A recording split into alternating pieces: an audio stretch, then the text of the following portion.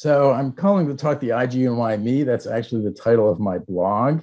And my stamp collecting sort of interrelates to my blog these days. So I can't think of one really without the other. You can later on either look at the slideshow with the link there, and maybe Paul will be able to forward that on separately. It's kind of a weird thing to jot down. And my blog, there's the link for the blog, or I think if you just Google the IGY and me, you should probably be able to find the blog easily enough. Okay, here's a little bit of an outline of what I'm going to talk about, how I started collecting stamps, how I got to do my blog, what was the IGY, a little bit about the stamp itself and its designer, Irvine Metzel, some checklists on the stamp, a little more information about the stamp itself, and some covers, a little one-page exhibit I did on it, and how I buy stamps, and a couple of albums to show you, and actually a musical album at the end that I can mention as well. So this gives a little bit of my life history, telling you how I got to where I am with both the stamps and the blog. When I was a kid, I collected stamps in a very childlike way. My parents were from Europe, so we had relatives abroad.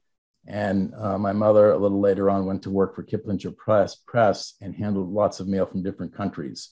So that was mostly how I got my stamps. I bought some at the post office, of course, but it was childlike, as many of us started out. The IGY happened when I was 7 and 8 years old in 1957 and 1958. I actually wasn't that aware of it at the time, but there was a spirit of science education which followed the launching of Sputnik and everything that happened during the IGY. So I grew up in the Washington, D.C. area, and one television show we watched on the 3 channels we had available in school was Time for Science. Later on, when I got to college, I studied physics, and when I went to graduate school, I studied geophysics. In between, I actually worked for a satellite company, Fairchild Space and Electronics, for a couple of years. And after I finished grad school, I came here to Lancaster, and I taught at F&M for 33 years, and all of that was in geophysics. About 20 years ago, I kind of got the urge that I wanted to start collecting something. I don't know where that came from exactly. But I ended up deciding to collect stamps and other things related to the IGY. And partly I was anticipating the 50th anniversary of the IGY that was coming up in 2007. And actually during the semi-centennial, I did give a talk at a professional meeting about my collection and another talk in my academic department about it. During COVID, we all needed some extra things to do. So I started a blog about the IGY, and that also involved my stamp collection. And so I'll talk a little bit more about those things in a minute. Now, I have a couple of videos that I've put into the presentation. I think I'm going to skip them because they seem to, I tested this out and they seem to be a little choppy. But if you go back and look at this file later on, you can play the videos yourself. But I've done in the past 2 blogs for groups that I was working with. One was called The Shaking Earth. F&M was in a consortium with Lamont Doherty Cooperative Seismographic Network. And I wrote a blog that was related to earthquakes for a couple of years. And another group I was involved in, the Society for Archaeological Sciences. What used to be the blog is now actually the online bulletin. And I started that. And for those, I did 1 or 2 blogs a week for those 2 venues. When I was doing my IGY collecting, I didn't really think I would get into stamp exhibiting. And so far, I really haven't, but I had some desire to share what I was doing with other people. And a couple of years ago, my wife and I were watching the movie Julie and Julia, It's about Julia Child, the chef, and Julie Powell, a young woman who decided she was going to cook every recipe in Julia Child's Mastering the Art of French Cooking in a year. And she started blogging about it. And at some point in the movie, she says, I can do a blog. And it really did strike me at that point that I could do a blog too about the IGY. It would be a good way to share my collection, to think about it a little bit more, to talk about the stamps, the science, other materials, and a little bit about me personally, and incorporate all in that blog. After all, blogs are just whatever we want to say, really. And so about a year and a half ago, I started the blog. And when I think about blogging, I think about how often I try to write a blog or two a week. The length of them, about 500 words per post, sort of readable. I usually have a lot of links to refer you to additional material about the various topics I discuss. I like to incorporate a couple of pictures in each post, which often are stamps or covers. I go off on personal tangents, and I think that's okay. And so you can decide yourself if you have a look at the blog. Currently, the model I'm using for the blog is I'm following articles that were published in the IGY bulletins. These were short reports on IGY goings on. There's 96 issues of them. They're about 16 pages each. And I've started off trying to write a brief summary of each article. So I just started last July to celebrate the beginning of the IGY on July 1st. And every month I'm trying to cover 1 month worth of articles in the IGY bulletin. So this will take me 8 years, and we'll see if I maintain the energy and desire to do it. But that's currently how I'm organizing the blog. The IGY lasted actually for 18 months because they wanted to be sure to include the solar maximum that was happening during that period of time. 67 countries were involved, with perhaps about 10,000 scientists and 2,000 global research stations where all kinds of things were measured. There was an estimate of the expense of the IGY, which if translated in today's dollars would be about $20 billion. So it was a big endeavor. It was actually the third polar year after the first one that occurred in 1882 and the second one in 1932, but it got more comprehensive, so they renamed it the IGY. And there's since been a fourth polar year that occurred in 2007. Now I have a couple of quotes from two different sources. The first one was written by Lloyd Bertner, a geophysicist and an important person during the IGY. And the second one was from a History of Science article. But both of them are pretty similar. I've highlighted in red, I think, the most important points. It was an ambitious program, considered to be highly successful, one of the most important and successful international cooperations ever. And the idea was to observe the Earth many different ways, and for some measurements to measure simultaneously across much of the Earth's surface. Like I said, most people consider this an amazingly successful endeavor. Now, I have a video with President Eisenhower initiating the beginning of the IGY. But again, I think I'll skip over playing that. He basically just says what the text on this slide says as well. He was looking forward to a very successful 18 months. And if you especially consider that this cooperative endeavor was happening in the middle of the Cold War, it's really impressive how successful it turned out to be. Rob? Yes. I have a question. I'm totally unfamiliar with this area of science. What is a solar maximum? Okay, so the sun goes through what's called a solar cycle, and it can be measured in different ways, but maybe the most, it can be measured by sunspot activity. So there's an 11-year cycle that cycles through time when you have solar minimum, fewer sunspots, and solar maximum when you have higher sunspots. And that correlates with other indicators of solar activity as well. And also, what is a polar year? So the polar, in this case, meaning North Pole and South Pole, Arctic and Antarctic studies. Yeah, but what is the significance of those particular years being designated as polar years? So again, those were, they were, especially in 1882, Karl Weiprecht was kind of the moving force, and he just encouraged a lot of different countries to do cooperative endeavors to make measurements at the North and the South Pole.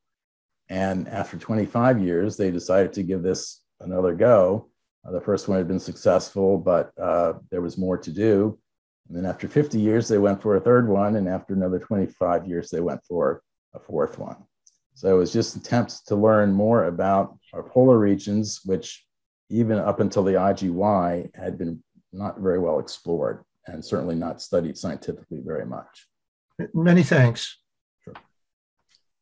So these were 14 areas that were specifically indicated as areas of study for the IGY.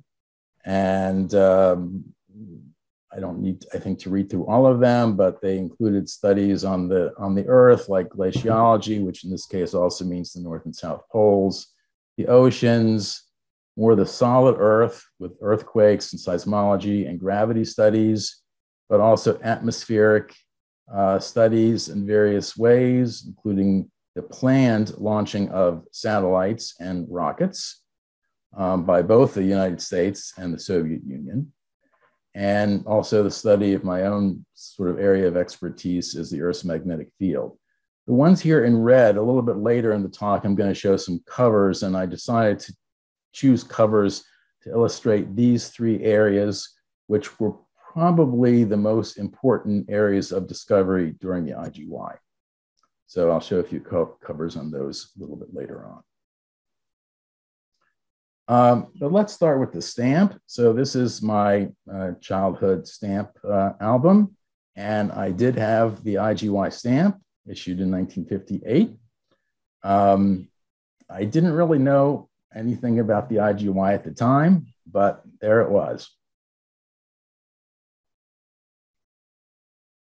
So here again, I show the stamp itself, and I agree with Paul. It's a nice design. There's both some scientific content and some humanistic content, and we'll look at both of those in the next couple of slides.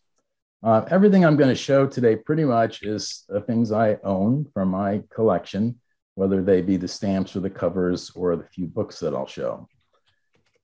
Here's the listing for in the Scott catalog of the stamp. And I'll talk about some of these things in a little bit.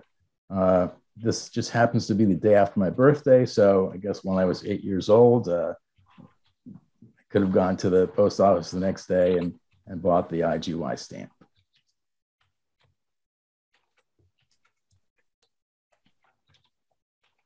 So just a couple of other things about the stamp. This was actually the fourth stamp that was printed using the Giori press. So this allowed for the simultaneous application of a couple of different colors. So the first three, the Old Glory stamp, the Magsaysay stamp, and the Whooping Crane stamps preceded it, but it was pretty early on to show some nice colorful effects. It was one of the last stamps to have a 3-cent postage for a first-class mail, which hadn't changed the rate since 1932. But a month after the stamp was issued, went up to 4 cents. And as I said, the stamp just happened to come out right after my birthday. So, of course, you can find information about the stamp in the usual places. The Postal Bulletin had a column on it. And so did the Bureau Specialist. Today, that's the United States Specialist by the U.S. Stamp Society, but it had another name back then. And in the Bureau Specialist, there were pictures of different models for the stamps, which I don't kind of own any of these or essays or anything like that. But here's the design that was promoted by Irvine Metzel, the designer of the stamp. Excuse me. There were four other models of this, the stamp, designs for the stamp. In the end, the stamp was modeled by Charles Chickering. I've read a little bit about him, and I guess he's quite renowned, although I haven't read as much about him as I have by Metzel, who I'll talk about in a couple of slides coming up. The stamp was originally planned to be issued at the end of 1958, so you see the different 4-cent denominations here, but when it was actually issued, first-class postage was still 3 cents. So that's the stamp that we ended up with.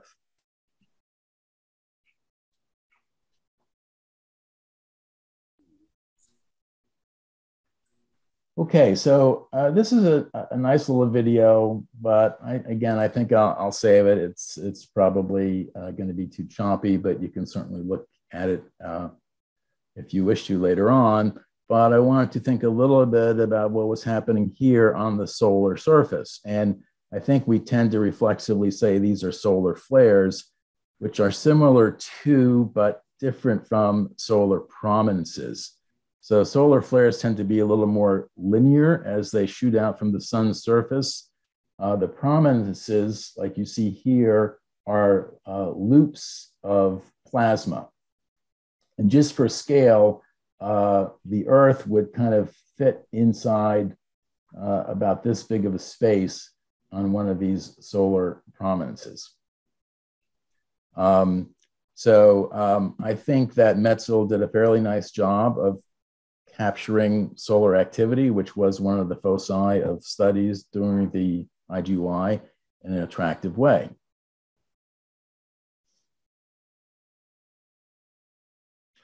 But in terms of the humanities aspect, he's got the two hands here. And as you might have realized, that comes from the Michelangelo fresco, The Creation of Adam. So Creation of Adam is in the ceiling of the Sistine Chapel in the Vatican. So here's the ceiling of the Sistine Chapel with a number of frescoes, stories from the Bible. And right in here, you can't really make that out too well, but this is the creation of Adam. The size of that is about 130 feet by 40 feet. And it sort of represents, I think, the God, whether you want to use lowercase g or uppercase g, as a source of knowledge or wisdom for people, mankind.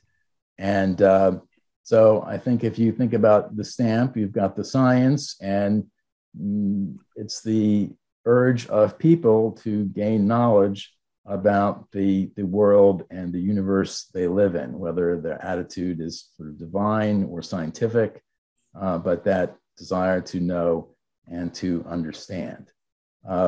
This, of course, was painted in the 1510, plus or minus a couple of years, is when Michelangelo was doing this work.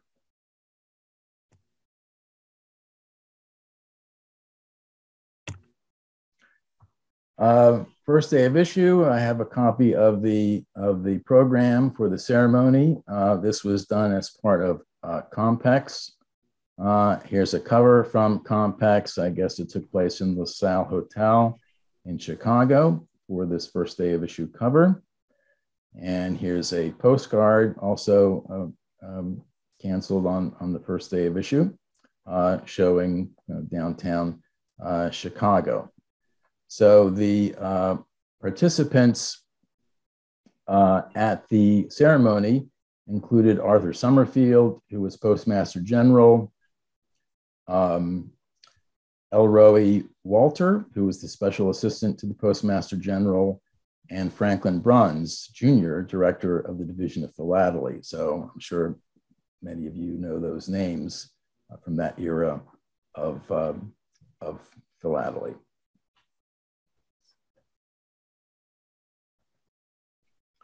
So Irvine Metzel, he lived from 1899 to 1963. He was an American graphic artist and illustrator, and he was best known for his work on posters and on postage stamps. He had a very good reputation in those areas. So in this slide, I have the first day cover from the IGY signed by Metzel. He wrote this book shown here called The Poster. And in the book, he spends a lot of time discussing his ideas of what makes for good design of a poster. And in other writings, he talked about stamps as being miniature posters for conveying information, imagery, and to provide pleasure in the viewing of them. This quote here is from not from Metzel himself, but from Fairfax Cohn, an advertising executive who wrote the introduction to this book, The Poster.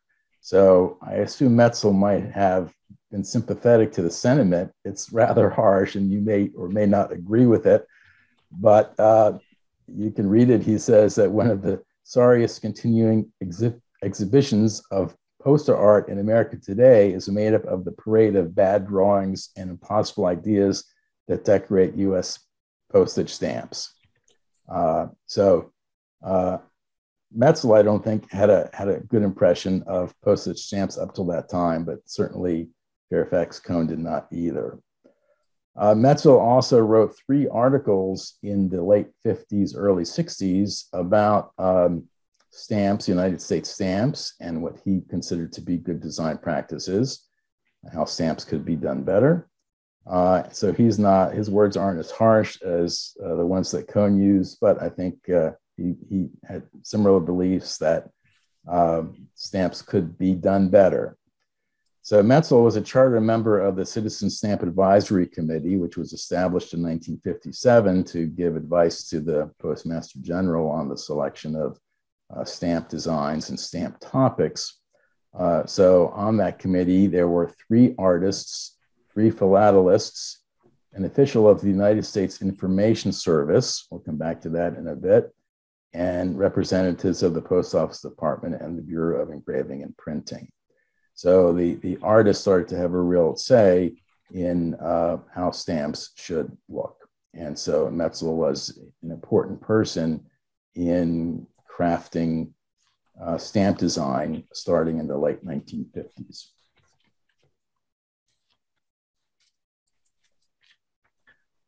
I decided to show all 10 stamps he designed that were between 1957 and I think 1960.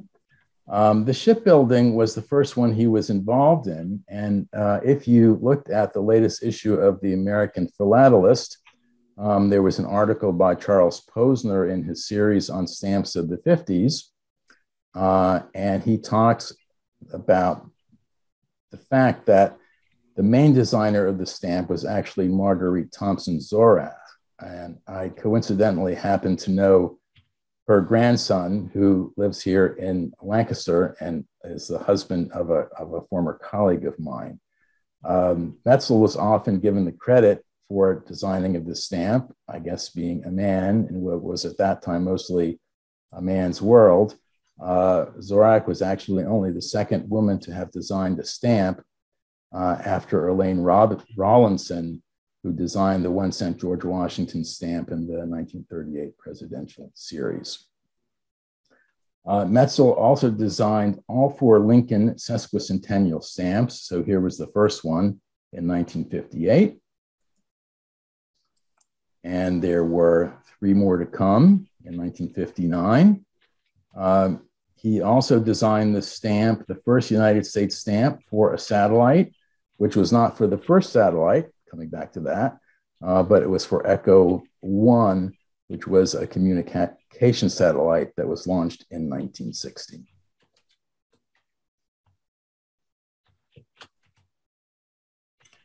So I have a few different checklists on IGY stamps. I think this was the oldest one from the American Topical Association from 1958. This is 15 pages. I only have a Xerox copy of it, but this is on stamps and other markings on the stamps.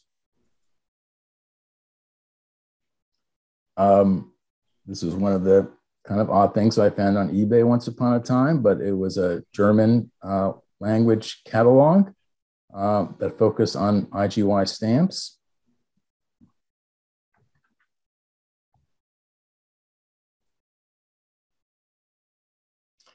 And these are 2 checklists done by the very prolific authors, Gary Toth and Don Hilger.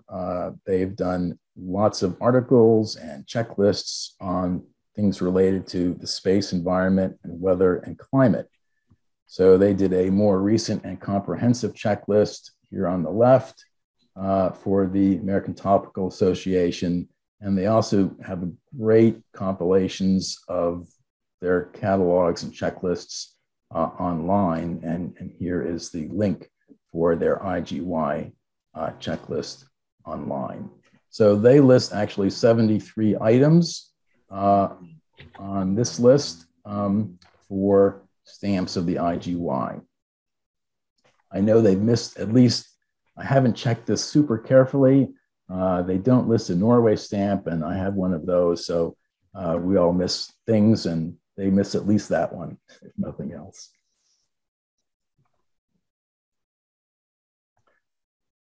Through the help of Scott Tiffany at the APS library, I got a copy from the Malone catalogs on covers having to do with the IGY US covers.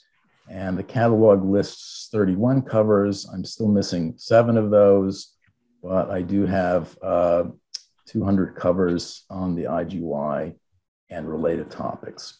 And the blog sometimes gets me into the related topics. And sometimes if I don't have a cover of a topic that my blog leads me to, I'll go out and buy it. So I can try to only show philatelic items in my blog that I either own or have just bought. There's a few pretty good articles that have been done on IGY stamps and covers.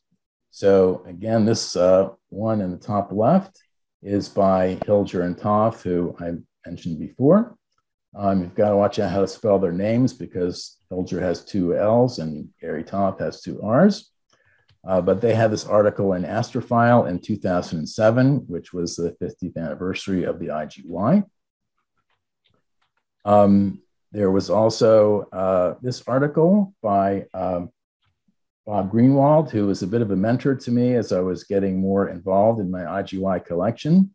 So this was in the American Philatelist in 2007, that same semi-centennial year anniversary of the IGY. And not so long ago, there was an article by Michael Berzon. I've been in contact with these gentlemen here and with Bob. I've been unable to contact or even find an email or anything for Berzon. But all these articles are certainly worth looking at. There was also a 2007 article by Jim Reichman in Astrophile, which was on IGY stamps issued by the Soviet Union, and there were quite a few of those with their launches of Sputnik 1, 2, and 3.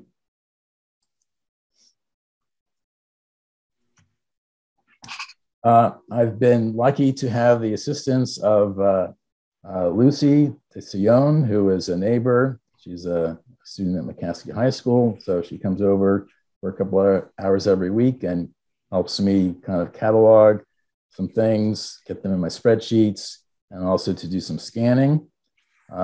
So this is where I'm sitting right now. I have, a couple of years ago, I bought an Epson scanner. It's a Perfection V600 photo scanner, which I found to be very adequate for scanning my materials. And this is actually one of 6 very nice IGY posters. This is an original that were published by the National Academy of Sciences in the 1950s. And you can find those and download copies of those through this link that's on the page here.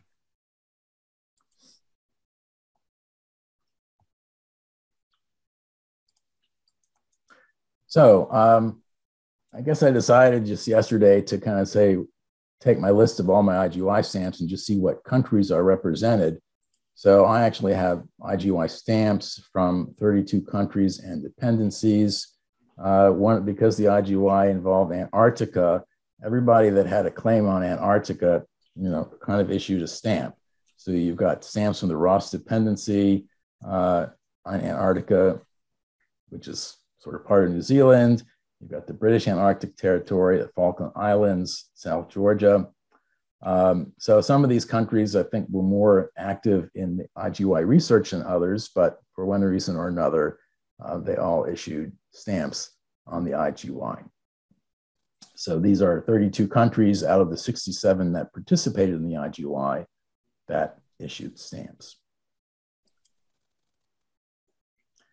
So I'm just going to take you on a very quick tour of all the IGY stamps in my collection. Now, these include stamps that have found their way into my blog, which are not really IGY stamps, but were tangentially related enough that I wanted to say something about them in my blog. So you can see kind of the imagery you'd expect. There's a lot of Antarctic imagery. There are maps that show the claims that different countries had on slices of the Antarctic. Some famous explorers like Douglas Mawson from Australia. Of course, satellite stamps. This Bulgarian stamp is Sputnik 2, I think. Some scientists who invented geophysical instruments in this stamp from Colombia.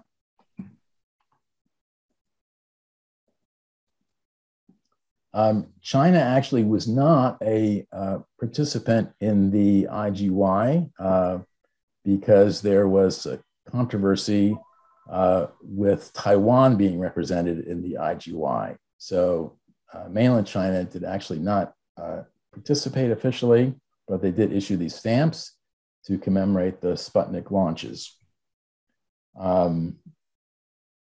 And again, here you see other stamps with, I like the ones actually that show scientific instruments rather than always showing the satellites and the rockets and the polar views that some of the other stamps show.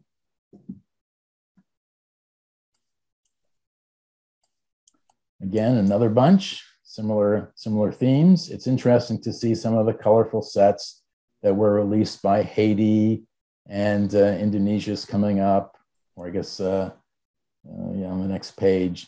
So there were some sets of multiple stamps that some countries released. Here are those Indonesian stamps. North Korea, as well as East Germany, had IGY stamps, although neither South Korea nor West Germany did.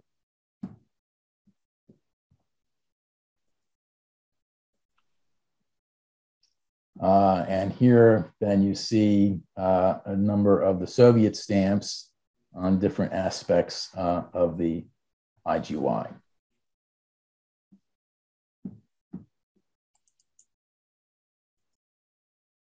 And finally, this is sort of the tail end of the file, so I get into some of the related stamps that are not strictly IGY stamps, but these were the only stamps that I could find that explicitly honored Explorer 3, which is a satellite I'll mention again in a minute.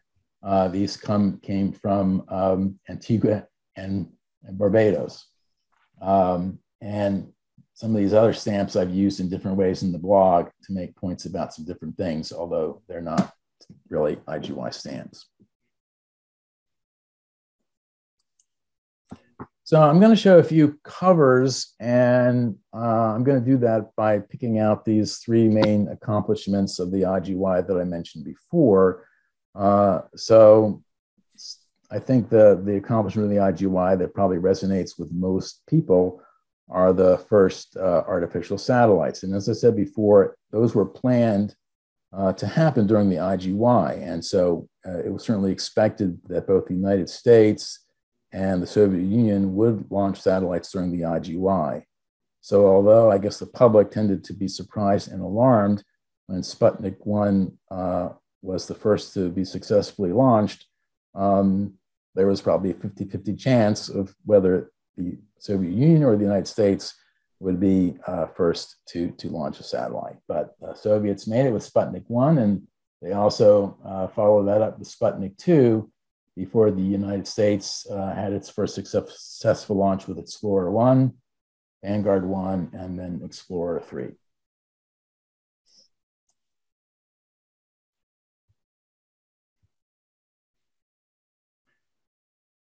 So the United States didn't have a stamp to honor any of these initial satellite launches. I mentioned before, the first US stamp on a satellite was for the Echo 1 communication satellite in 1960.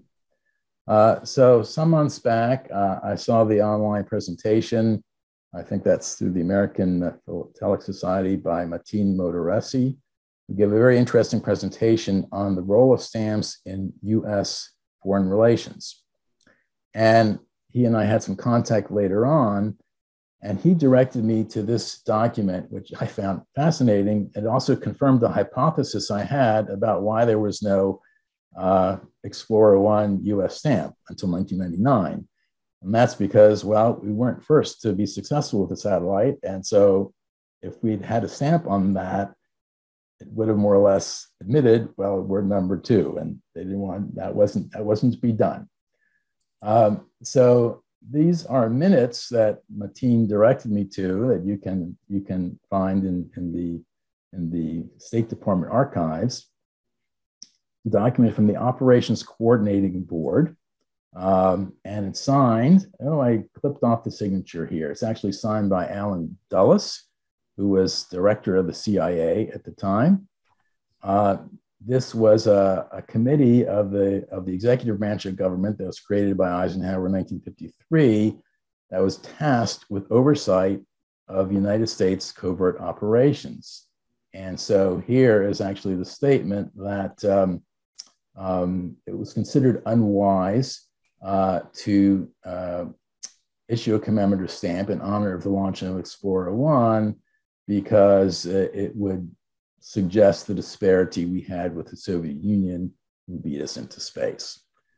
So I found it kind of fascinating that, I mean, we all know that stamps, among the things they do, can be sources of propaganda. And I think it was considered that a Explorer 1 stamp would be negative propaganda.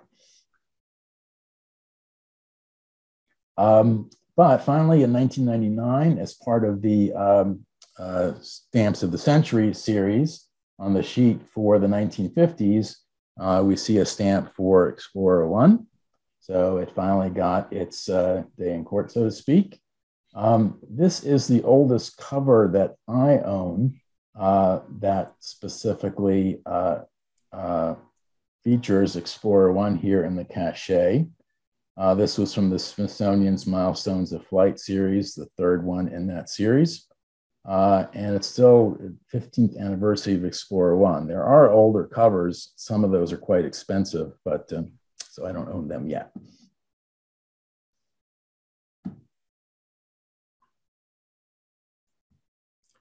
So along with the satellite launches into space, one of the very significant discoveries of the IGY and the use of those satellites was the discovery of the Van Allen radiation belts. So the Van Allen radiation belts are two zones where charged particles are trapped by the Earth's magnetic field. And these were discovered with Explorer 1, our first successful satellite, which had a Geiger counter on board, and confirmed with further measurements that were on Explorer 3. So just to give you a scale of what we're looking at, this is sort of the atmosphere over here. We get weather in the troposphere. We have our ozone layer in the stratosphere. We have meteors showing up here in the mesosphere. Up here is the ionosphere, which is another area where we get charged particles trapped, but of a different nature. And those charged particles are related to the aurora. The Kármán line at 100 kilometers or 60 miles up is designated as the boundary to outer space because airplanes couldn't support themselves flying that high up. So you need some kind of propulsion system to get vehicles up here. So this only goes up to 120 kilometers on this figure. But here, this is actually one of Van Allen's original images. And there are two zones. These would have circled around the Earth. So these are just slices through those toroidal patterns of the inner belt and the outer belt. These are Geiger counter numbers. And so we see that the measurements, the rate of counts are much higher in these belts than they are otherwise. The scale here is in Earth radii.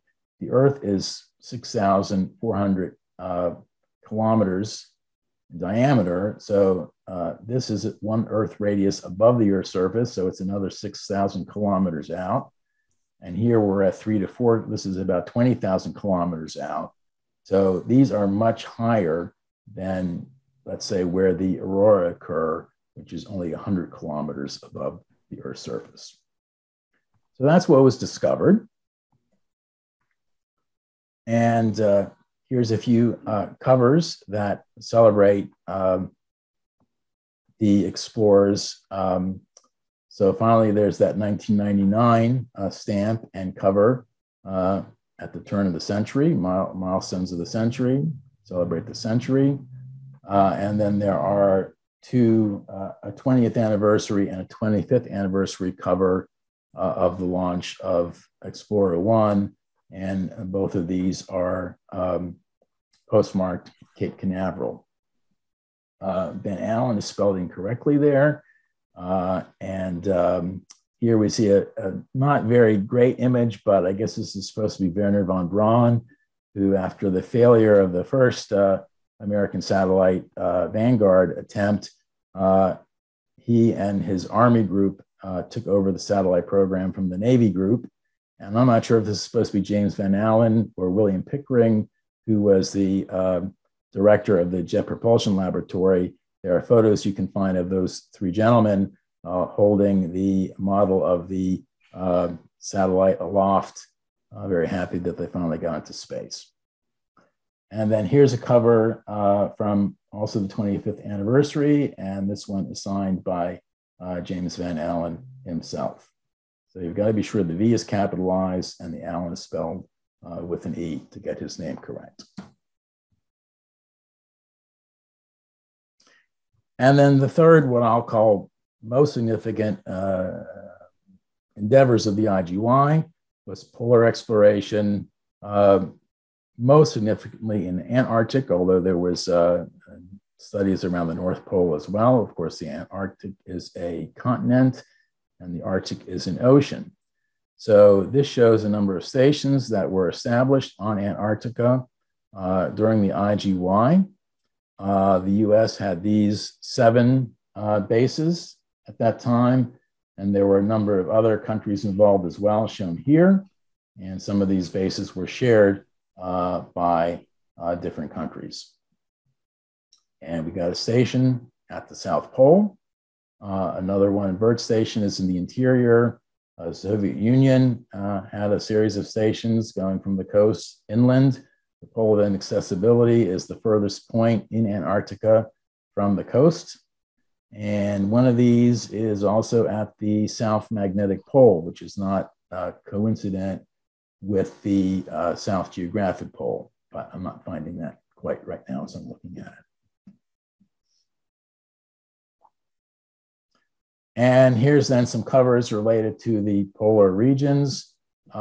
This first one I kind of like. My cursor over here. This was sent by Congressman Russell Mack to John Spellman in Washington.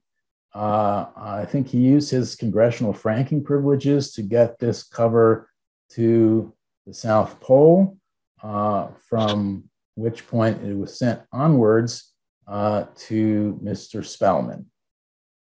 It's got a not very good cachet showing, of course, penguins in Antarctica. Congressperson Mack was one of the few people to die on the floor of Congress, one of 6 people that had that unfortunate end to their tenure on the Hill. Spellman, I was trying to figure out who he was, and I actually had some people I wrote to in Washington State. There was a John Spellman who was governor of Washington at some point, but that was too early to be this particular John Spellman. And it turns out that he was a librarian at Grays Harbor College. And I talked to a librarian there who confirmed that for me. And as far as I can tell, he was not related to the Governor Spellman, nor was he related to Cardinal Francis Spellman, who I guess was an avid stamp collector. It has a museum, I think, in the Boston area or someplace in New England. But he did live in the district where Russell Mack represented. This cover is from Operation Ice Skate, and this came out later in 1958, so they needed to add the 1 cent stamp because of the increase in the postal rates to 4 cents. Operation Ice Skate was a pretty kind of nifty thing in the North Polar regions because it was there was a scientific station that was established on an ice floe that was only about 7 miles long and rose 50 feet above the surrounding ice pack. So a weather station was established there first, and then it was used as the base for other studies in the Arctic region. I also kind of like the skater here, and just kind of looking into that, I wondered if it was perhaps supposed to represent Carol Heiss, who I don't remember knowing about before, but she won the Women's World Figure Skating Championship for 5 consecutive years from 1956 to 1960, which encompassed the IGY period. So only Sonia Henne ever did better than that at the number. I think she won 10 World Figure Skating Championships, but Carol Heiss was tied for second. I like this cover here. This was came out in 1971. Is somebody saying something? These 3 stamps, we have the IGY stamp.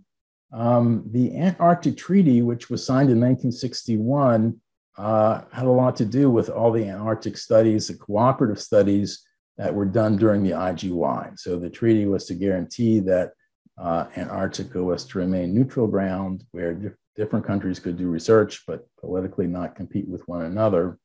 Of course, President Eisenhower presided over both the treaty and the IGY.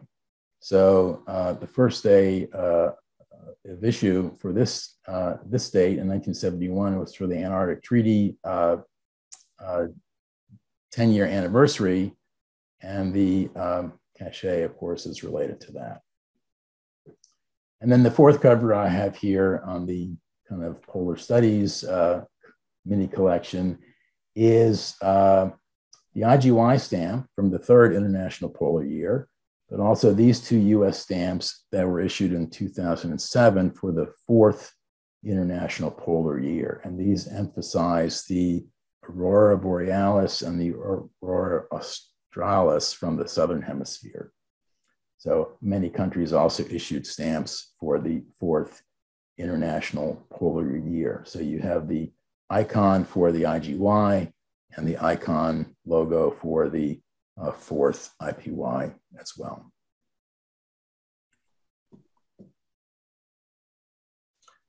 Okay, we're getting close to the end. A couple more covers to show related to two luminaries of the IGY. I have other signed covers, but not time enough to show everything. This is Hugh Ottershaw. This is actually a press photograph that I bought of him. He lived from 1986 to 1984. He was the executive director of the U.S. National Committee for the International Geophysical Year. He was also dean of the College of Earth Sciences at the University of Arizona when I was a graduate student there. And so I had kind of a casual acquaintance with him. We would chat a little bit in the hallway. Even that time, as a graduate student in geophysics, I knew basically nothing about the IGY.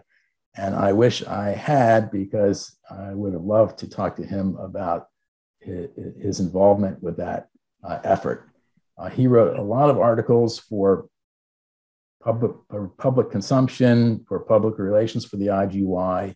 He had a science background, but also an English background. So he was a great editor. He edited many books like this one that I own, Science and Space, with Lloyd Bertner, who I mentioned before. He was really a charming person and a key figure in the IGY. The other person I'm going to show here, not a picture, but I was able to purchase this postcard sent. It's very hard to read, but the sender is J.T. Wilson. So J. Tuza Wilson, as he was commonly known, was a very prominent geophysicist, Canadian geophysicist. And he actually was the co-author of the very first geophysics textbook that I used in graduate school. This is it. Kind of half the book fell out when I pulled it off my shelf yesterday, but I still have it. This is one of the best books about the IGY for general audiences that Wilson wrote.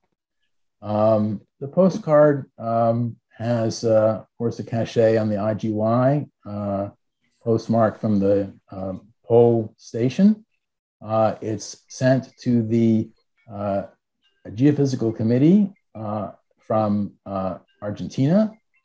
And I had a hard time reading the entire message here. There's too many layers of print, but it seems to say, to wish you the something that starts with the C of the season. And this was sent getting close to Christmas time, so I assume it was some sort of seasonal card. I'm on Zoom, but that's okay. I'm talking low. I have it on mute. And here's the front side of the card. In my career at F&M, at some point, I requested an article, a reprint from Wilson, and he sent me this one about plate tectonics. He was the originator of one of the very important ideas in plate tectonics called transform faults and boundaries. Really? To help people understand the geometry of plate tectonics on the surface of the Earth. And so this article I still have in my collection. Yeah. So I haven't really been into stamp exhibiting. I broke down last year and did a one-page exhibit for the American Topical Society. And I decided to show IGY stamps that were actually issued during the IGY, because some of the stamps came out in 1959 or 1960. Would everybody please mute their microphones? We're getting some feedback. Thank you. That could be Lewis's. So these were all the IGY stamps. So I sold them when they moved. 57 or 1958. And I have a brief description of the theme of each stamp that I've included here. It was kind of hard to fit all these into one page, but I managed to do it.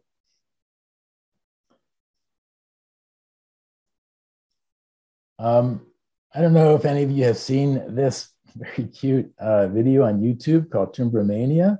Ernest Borgnine, who I guess was a stamp collector, was the moderator of this video. I'm not going to play the clip here, but there's one clip which shows a family and their stamp collection, and it was mentioned that the kids would cull their stamps from mail that they got either at home or at work, much as I did when I was a kid. So today, I use eBay. I've bought almost everything I have on eBay.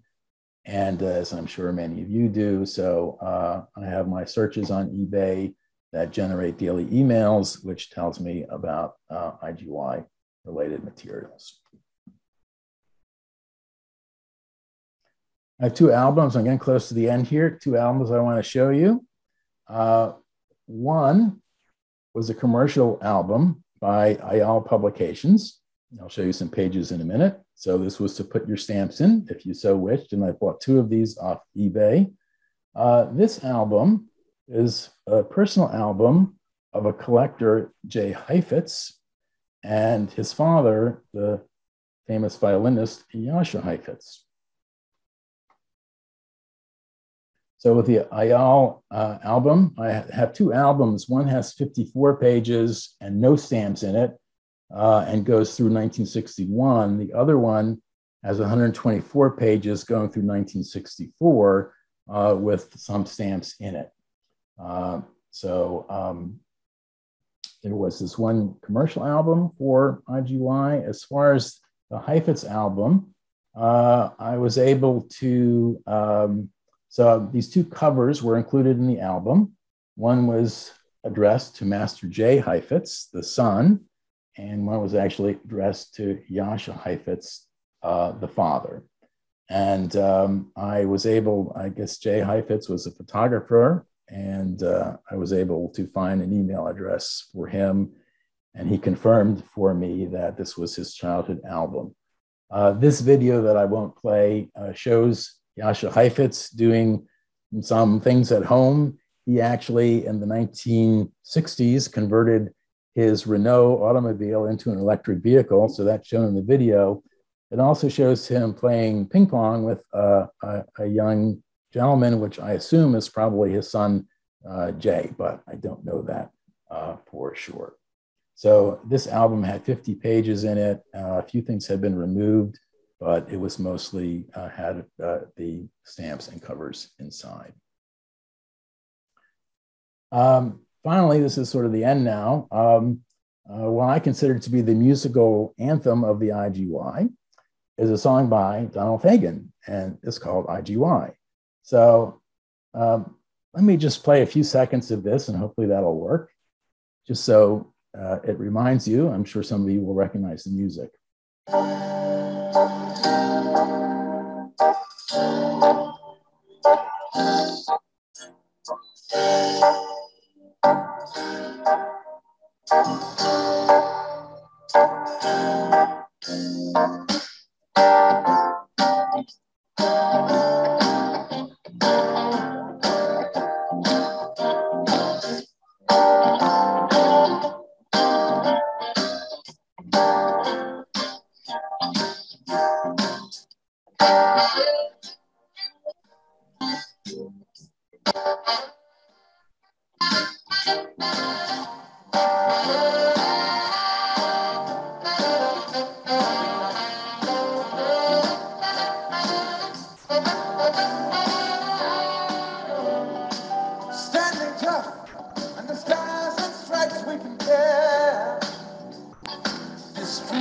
You've got to admit it, at this point in time, that is clear. The future looks bright. So I better stop there. It'll take too much time. But I knew this song for years, but I don't think I ever knew that this song, the title of it was IGY. And no place in the lyrics, which I've included on this in the next couple of pages, does actually mention IGY or geophysics or anything like that. But it just, the lyrics kind of reflect an optimism about the future because of the technological developments of the space age.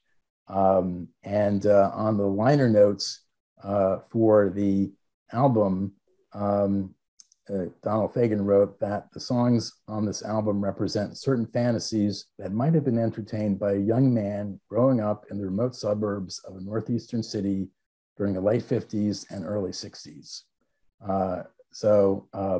He's a couple of years older than me. He must be in his mid 70s. And so I guess he had these memories of living through the IGY when he was 10 years old or so. So it's there are a few other songs that have IGY themes, but this is probably the one most recognizable. So I've split if you want to look at this later, I've split the lyrics and the song over these 3 pages. So I own several copies of the 45 and the LP and the CD and the musical score of this song as part of my collection. Get your ticket to that wheel and spin.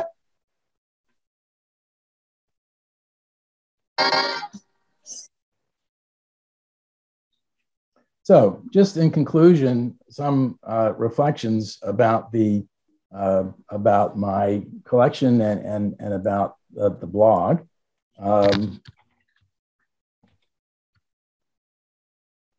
I have to say that my collecting urge is being satisfied.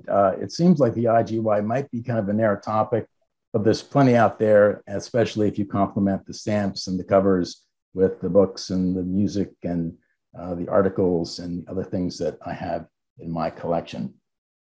It's been kind of fun sleuthing everything out. George Carlin and my wife might call this stuff or junk, but it's my collection.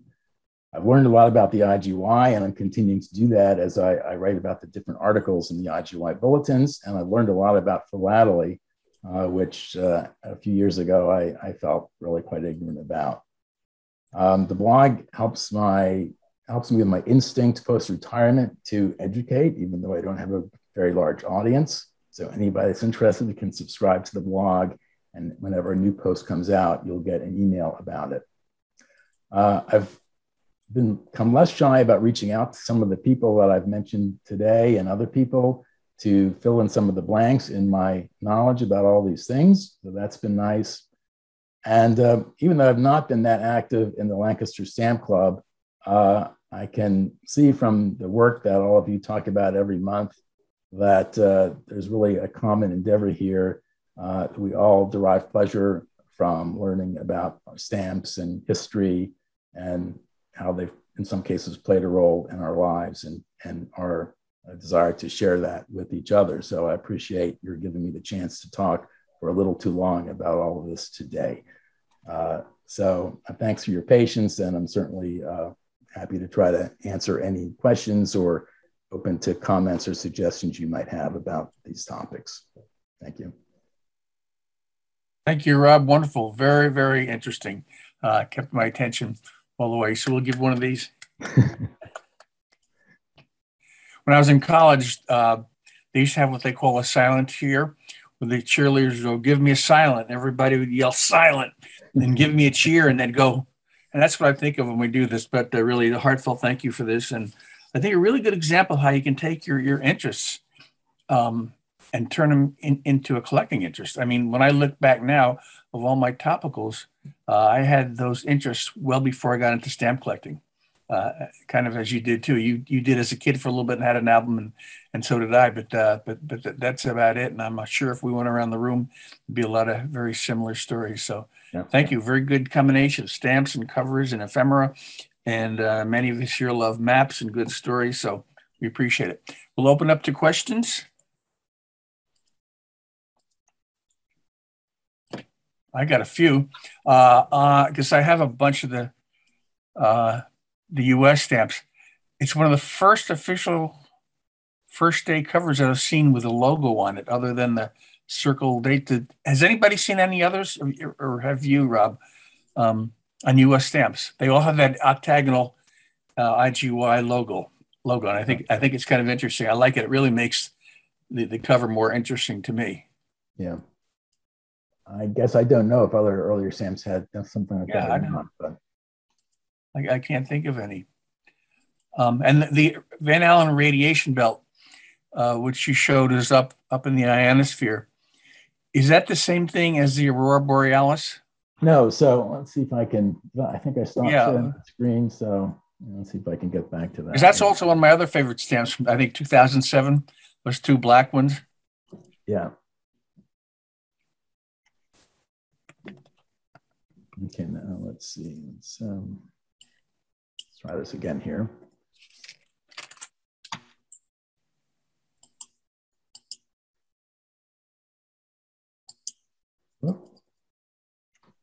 You can see that. Can you see the screen again? Not yet, no. Nope. Oh, there we go. Is that it? No. Well, yeah, any of the covers. Yeah. Any of the 1958 covers show. Yeah, there you go. Any of these. Yeah. So actually, the aurora are. This is something that I get very confused on. The aurora are technically the ionosphere, and in fact, I think I used to conflate the ionosphere with the Van Allen radiation belts. These are actually much higher up. So the aurora in the ionosphere is about 100 kilometers above the Earth's surface. These Van Allen belts are about 6,000 and 20,000 kilometers above the Earth's surface. So they're actually quite distinct. These two are quite distinct from the ionosphere or anything else here. Was Van Allen the actual discoverer, or was he the kind of the producer of the organization? Yeah, so he was a physicist at Iowa State, and he designed the experiment and built the Geiger counters that were sent up with those satellites. And I didn't mention, I have this in my notes, but overlooked it, that it was actually Van Allen's home was in, at least for a while, was in Silver Spring, Maryland, where I also lived when I was younger. And at a meeting at his house in 1950 with some of the other science luminaries of the IGY, like Lloyd Berkner, who I mentioned, Sidney Chapman, Fred Singer, that's when the idea for the IGY was first hatched, was in this soiree after dinner at James Van Allen's house. And so it took 7 years to put everything together. Interesting. And you had a list of like 11 things you wanted to look at. One of them was seismographs. Would that have been the one to study the plate tectonics and the movements? So yeah, so this was actually, the IGY was pre-plate tectonics. So plate tectonics as such, as a coherent theory or hypothesis, really sort of crystallized in 1968, I guess, if you were going to give a year to it. So this was a decade before plate tectonics, but some of the information collected was useful as those ideas kind of gelled. So for instance, I mentioned the research station on the ice flow in the North Polar regions. And one of my blog posts talks about some seismic measurements that was made from that station, and the flow drifted over an oceanic ridge that was in the Arctic Ocean and underneath the ice. Okay. So that, along with many other oceanographic expeditions during the IGY, helped to map out the bathymetry of the seafloor. And mapping out these ridges that go all through the ocean basins was very important, because those ridges are places where the ocean floor is rifting apart.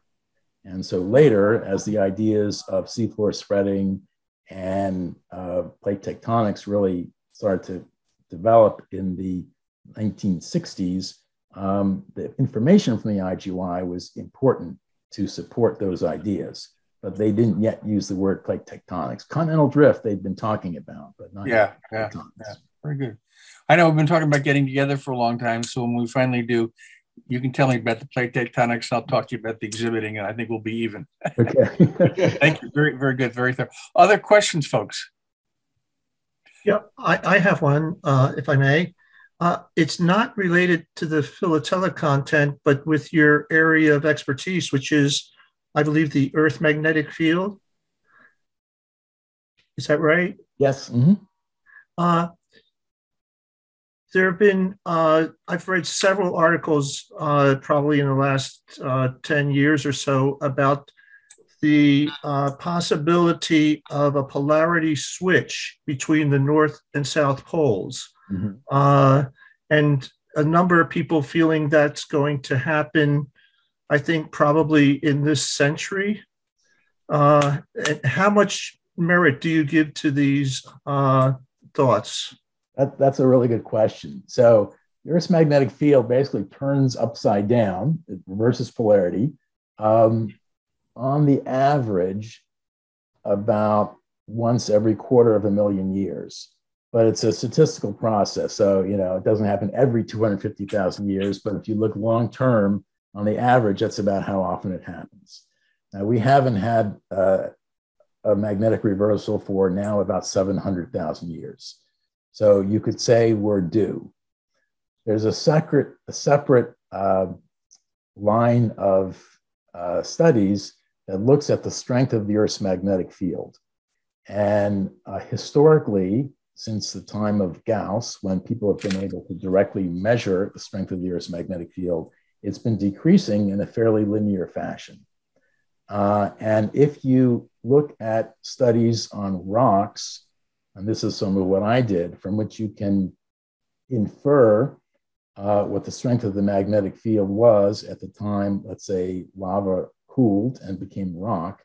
That also shows that if you go further back in time, like a few thousand years, that the Earth's magnetic field has been decreasing in strength during that period of time. So one idea of how the magnetic field might reverse is that if it keeps decreasing and gets low enough, that's one of the conditions needed to generate a reversal. So, but the trick is we're extrapolating into the future. If the Earth's magnetic field continued to decrease for another couple of thousand years, maybe we would be having a reversal, but there's nothing to say it actually might not start increasing again. We just don't know that part of it.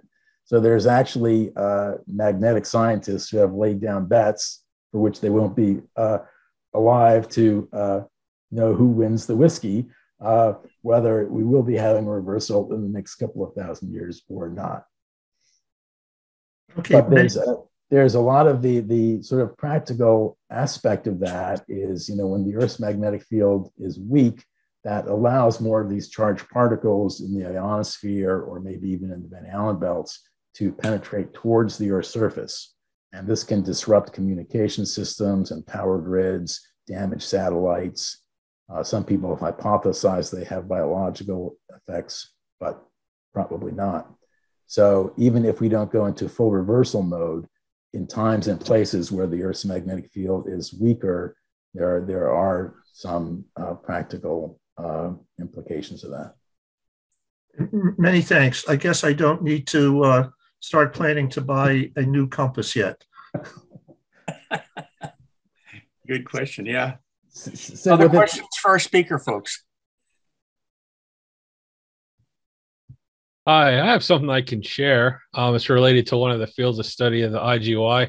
Rob, I enjoyed your presentation. I always admire people who are disciplined enough to really narrow their fields of study down to, I'm getting a little bit better as I get older, but I definitely, I'm trying to get too much. But anyway, I'll see if I can share my screen here. Okay, and Rob, you'll need to unshare, and Scott, you're on to share. Got it. This is an old patrol flag from my Boy Scout troop. Over the weekend on Saturday evening, we're having our 100th year of being chartered this year, and we had an anniversary banquet. And this was one of the patrols back in the late 50s, the Sputnik patrol. And I was happy to see this. I remember seeing this hanging in our old troop room when I was a scout back in the 80s.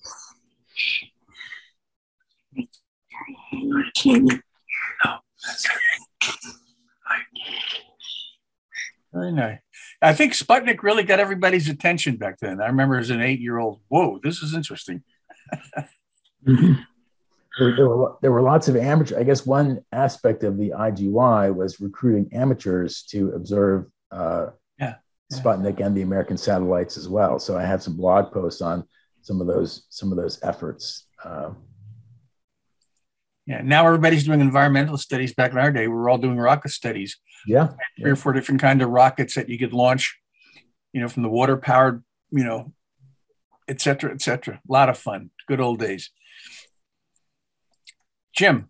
Yeah, I like to add that when I was in the service, one of the big things in the job that I had, it came in, they said, we just finished for the last couple of years doing a survey for that your program, and with the radio sunspot activity and on effect on UHF radio communications, long distance.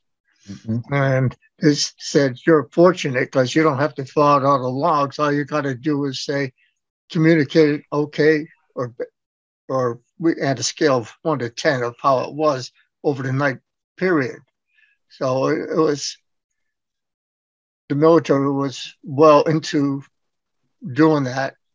And then I do know that when sunspot activity is high, UHF communication, that those days was rather poor. Yeah. Kind of like a full moon? No, not a full moon. I guess when the lower layers of the ionosphere expand and get closer to Earth, and that plasma in the ionosphere kind of absorbs radio waves. So then it limits how easily radio waves can transmit when solar activity is high. But right. Another interesting point that you raise is that the IGY was kind of an interesting mixture of civilian and military operations. And so I think a couple of the items, although I never pointed it out, I think a couple of them mentioned Operation Deep Freeze. So Deep Freeze, the Navy actually provided all the sort of infrastructure support for the Antarctic stations, clearing the land and bringing in all the equipment and setting up the huts and the stations.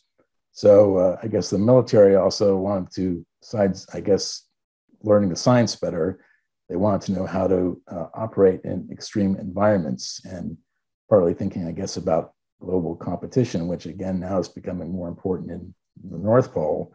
But the future of Antarctica was a little open, and there was a thought that there might be lots of resources down there that someday would be exploited, and everybody wanted to be in a position to do that if those resources did become exploitable. But the treaties so far have prevented that. I remember going in the Navy, and I saw some of the real old timers. They had a ribbon that I wasn't familiar with, and it was like a blue one, and it was for the Antarctic and the polar, or the research, the deep freeze stuff like that. And if they did 2 tours, they got a little map of Antarctic, put on it. Very, very interesting. That explains a lot. Yeah, I have some deep freeze memorabilia. So it's interesting how the IGY topic, it crosscuts. There are some people that collect on space topics, and then some people that collect on Antarctica. So this interest of mine kind of crosscuts with those. Yeah, very, very good. Okay, last chance, folks. Yeah, yes, may I ask Rob a question? Right now, there's a very strong movement, and I say this very respectfully, of Save the Earth. It seems like that International Geophysical Year would be an excellent foundation for a lot of sub-collections, thinking particularly of Antarctica and the melting of ice at the poles. Would this be a correct perception that your presentation tonight could be used for a lot of spin-offs? Yeah, so one could focus on some of the different subtopics. So actually, during the IGY was some of the first measurements of atmospheric carbon dioxide, which we now know to be, increasing and a driver of climate change. And so there were measurements that were made in Antarctica, and also the Mauna Loa Observatory, which is still going today and is the source of some of the most important data about carbon dioxide in the atmosphere, started during the IGY. So you could argue that kind of a lot of our kind of recent thinking on climate change kind of derives from things that happened during the IGY, but also, yes, in other, I was reading a few days ago that there was a program that followed the IGY called the International Biological Program. That was in one of my last couple of blogs. was only one stamp anywhere issued for the International Biological Program by Canada. But during that period of time, it was mostly ecological studies that followed out of some of the biological work that was started during the IGY. And again, sort of, environment, ecology, global change were important topics in that program as well. Rob, knowing geopolitics, you had all these countries, exploring, a lot of competition between them. Did they know if all the information was shared with everybody, or was that even a requirement? Yeah, so it's a loaded question, but that's a great question, because one of the most, and I don't know if it was mentioned anyplace. I didn't talk about it. One of the major outcomes of the IGY was they established world data centers, and they still exist today, where all the data was to be